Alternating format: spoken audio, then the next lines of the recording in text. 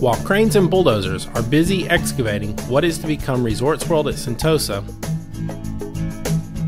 excavation of a very different sort was initiated in July of 2007. To minimize the impact on Sentosa's natural habitat, about 100 corals were moved to a new home in the Southern Islands. The carefully coordinated move took 3 weeks and was done in one of the world's busiest harbors. It involved numerous support boats, equipment, and over a dozen divers. Divers reported the coral density along Sentosa's surrounding waters was sparse, with less than 10% of the area covered by coral reefs. These marine creatures were a part of Sentosa and Singapore's natural marine heritage, so RWS took the initiative to save these unique marine creatures.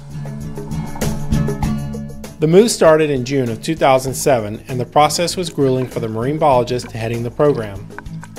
Hammers and chisels were used to carefully remove sphere-shaped brain corals from the seabed. Divers could stay underwater only 30 to 45 minutes before replacing their tanks.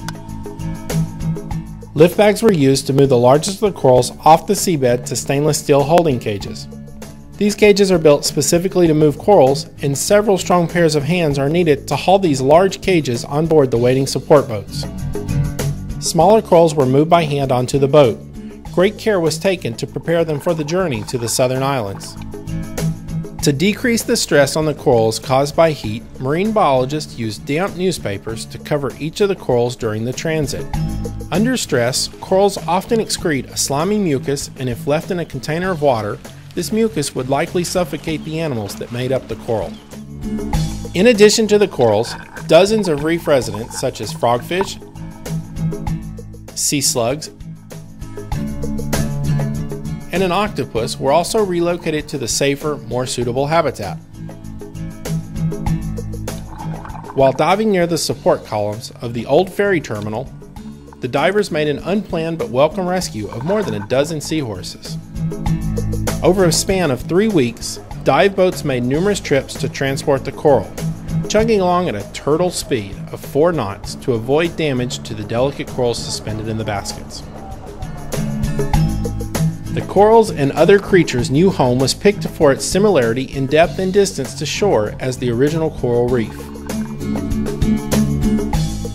To help mature corals stay attached to the seabed, epoxy cement was mixed to hold them in place while the coral's natural anchors worked to permanently secure it to the nearby rocks.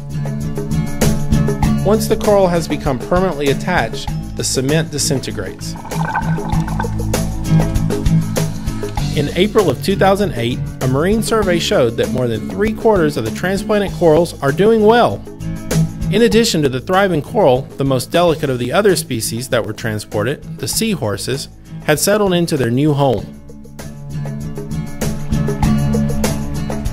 Given the magnitude of the project and sensitivity of marine creatures, the coral relocation was a success.